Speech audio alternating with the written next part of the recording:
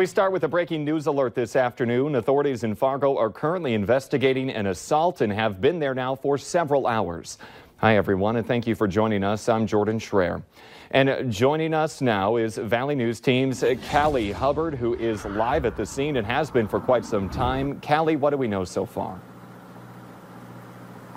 Yes, hi. Good afternoon, Jordan. I'm here at 11th Street North and 2nd Avenue North, right outside of Pioneer Manor Apartments here.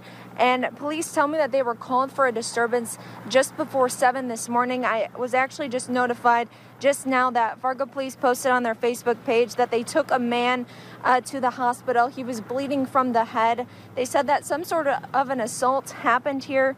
As you can see, crews are still out, including the critical incident command vehicle. As I said before, this happened just before 7 this morning. Now it's noon, nearly 5 hours later, and they're still investigating. One neighbor I spoke with said it's normally a pretty quiet area, and he was surprised when he came outside seeing 8 police cruisers taking pictures in an adjacent parking lot. We're still working to gather more information, but for now, reporting live in North Fargo, Callie Hubbard, Valley News Live. All right, thank you, Callie, and stay with us here at Valley News Live throughout the day as we continue to learn more about this situation.